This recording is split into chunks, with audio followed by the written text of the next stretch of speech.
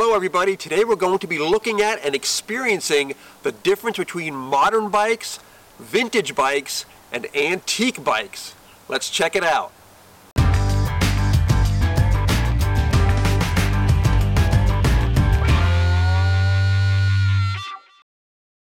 Now looking at these three different types of bikes, the three main things we're going to be looking at are the contact points on the bikes, the gearing on the bikes, and the weight on the bikes.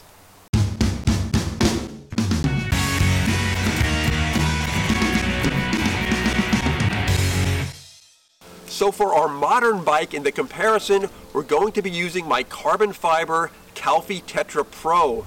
The Tetra Pro has been around a long time, but it's still manufactured today, and I think it has some of the finest attributes of a modern road bike, even though it was designed originally way back in the late 80s and early 90s. My Calfee Tetra Pro, which weighs in at a respectable 18 pounds, and has a rather old but very functional and I think a high watermark group, the Dura-Ace 9-speed group.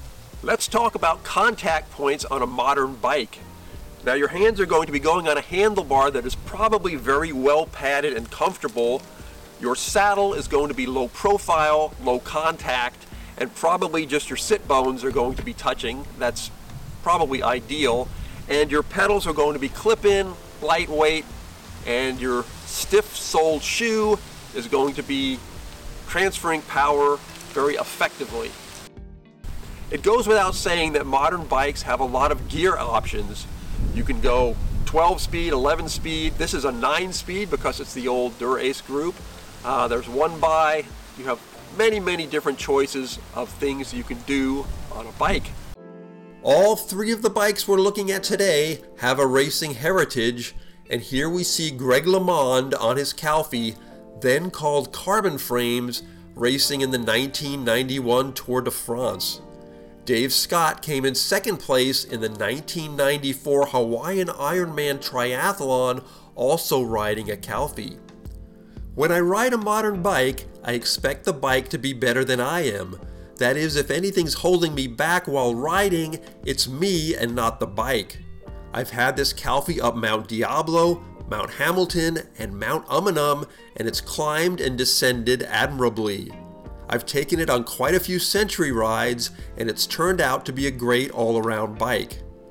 By the way, in case some of you are wondering why my modern bike has rim brakes and a mechanical group, that's just what I prefer on road bikes.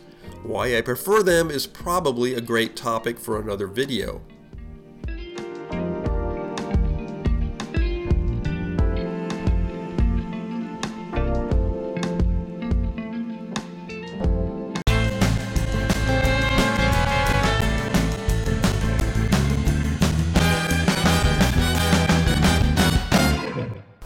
Okay, let's travel back in time about 60 years to this vintage Frejus bike, which was manufactured sometime in the early 60s.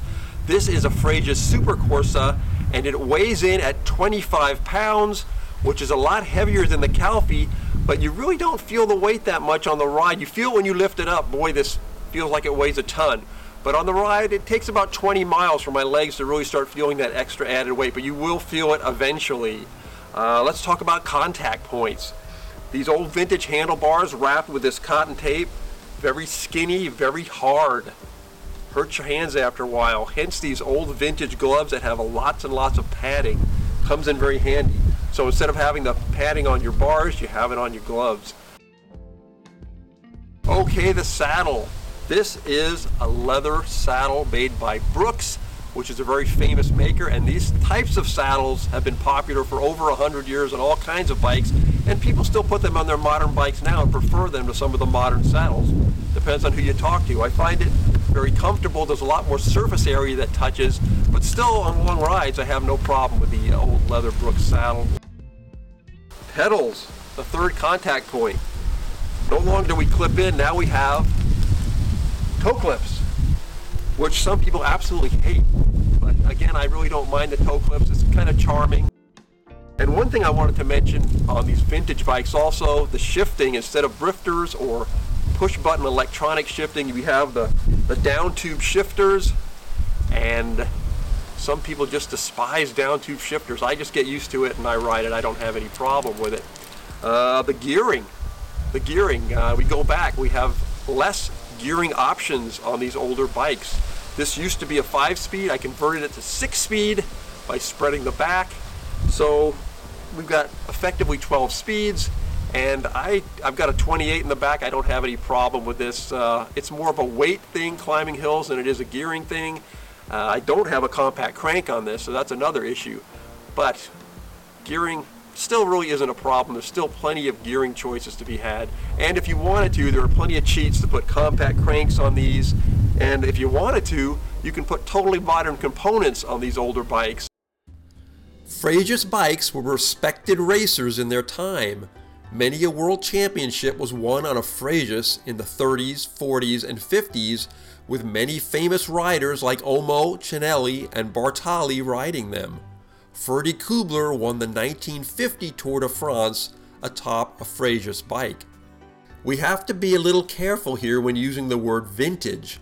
A bike from the 60s and a bike from the 80s might both be called vintage, but things changed a lot in those 20 years.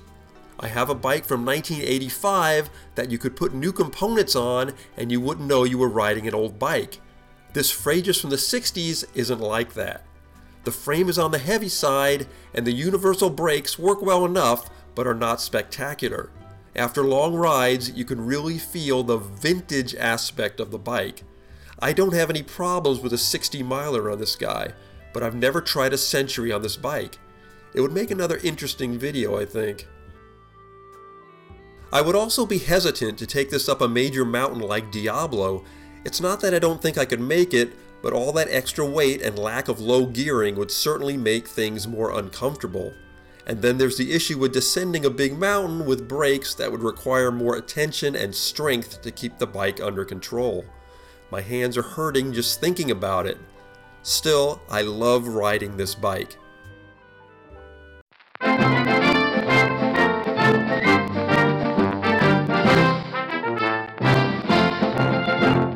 Now we go back another 40 years as we check out this Claude Delage bicycle, which was made around 1918 to 1921, and it weighs in at a hefty 33 pounds, and you feel that 33 pounds, and you feel it when you're riding.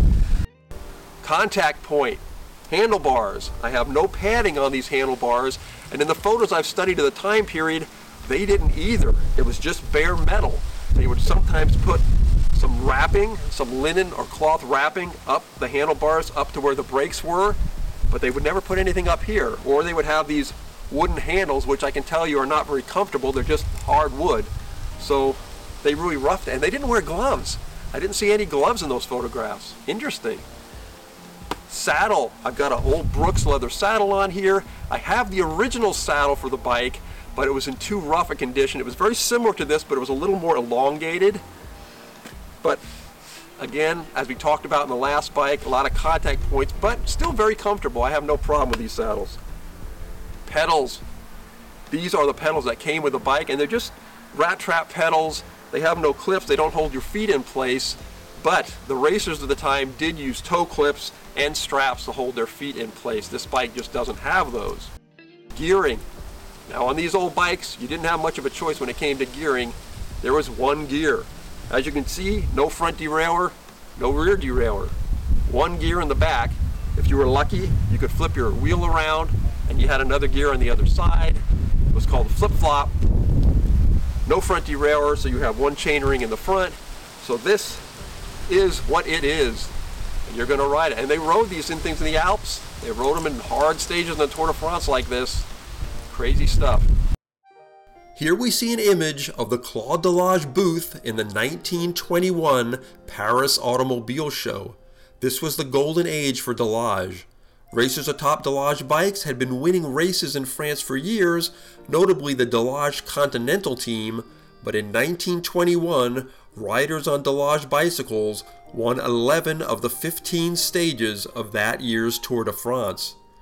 The team was led by Victor Linares, who came in 6th place in 1921 and 5th place in 1922.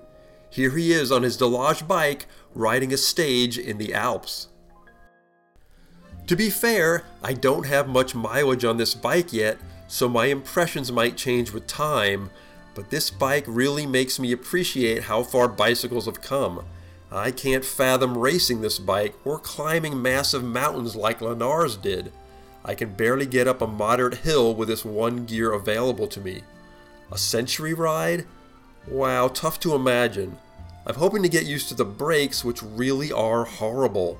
The pads touch virtually no surface area on the rims and have little to no stopping power, which would come in handy when your bike weighs as much as this one.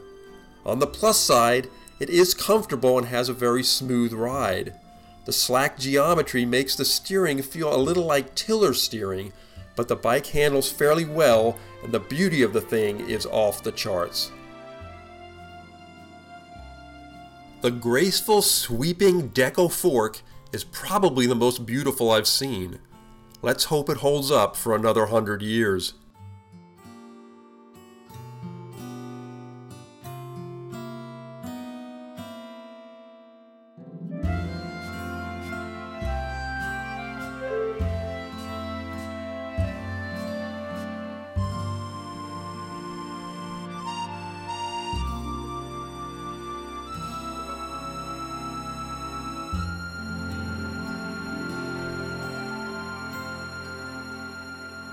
Thanks very much for coming along with us, everyone, as we took a look at the differences between a modern, a vintage, and an antique bicycle. We hope you enjoyed it.